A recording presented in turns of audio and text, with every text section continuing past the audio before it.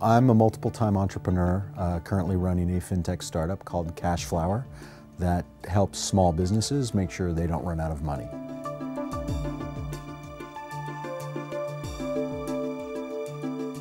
Having been around startups for over 20 years, I've seen a number of market cycles in different industries as the internet or technology has changed the shape of industries, and I saw that pattern emerging in financial services and thought it would be great to be part of that change.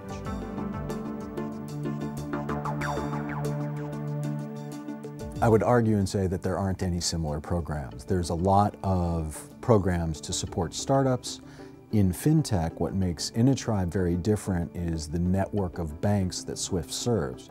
So there are investors, there are accelerators, there's even a couple of competitions, but no one has the reach that Swift does into 10,000 banks and corporations who are all interested in financial services innovation.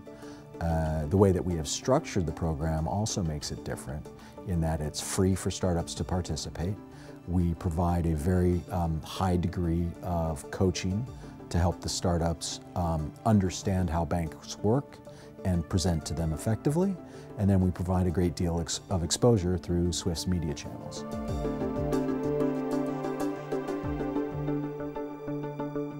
Entrepreneurs, right, they often see their future, and they may even be able to articulate their future to investors and to potential employees. But often they have a very difficult time communicating the benefits to a bank who has a lot of preconceived notions about how things should work.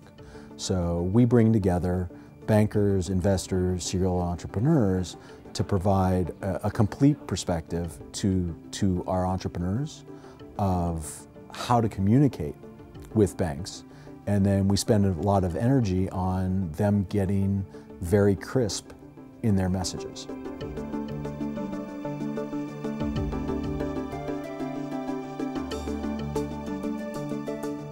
Up until fairly recently, many FinTech startups have been focused on serving end consumers, which is what, to a degree, has put them in competition with the banks.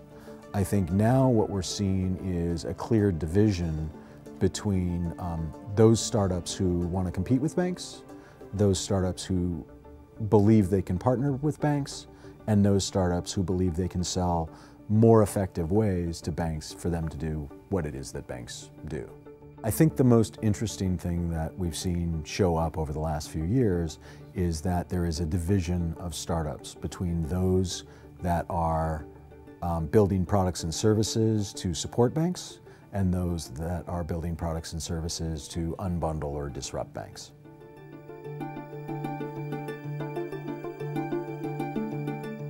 Innotribe's been running for 6 years now, and I think what has happened is it's become somewhat specialized because of its reach into banks, right?